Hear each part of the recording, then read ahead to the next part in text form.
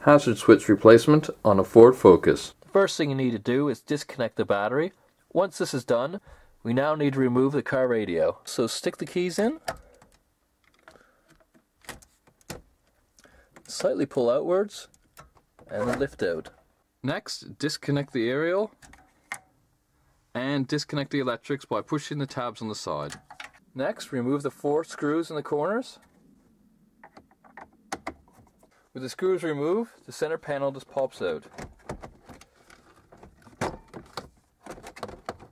Now disconnect the electrics to the clock, hazards, cigarette lighter. Each one of them will have a tab on them that you need to push in. The wiring to the cigarette lighter, simply pull off. You'll notice it gets snagged on the ashtray. There's a little piece of metal in here that gets snagged on. Just put your finger underneath it, just lift it up, and that will release it. Now you don't need to remove the heater control panel. I've just done this to make it a bit easier for you to see. So as they share the same screws, we need to remove the clock first, then the hazard switch. Remove the 3 screws. Now lift out the hazard switch.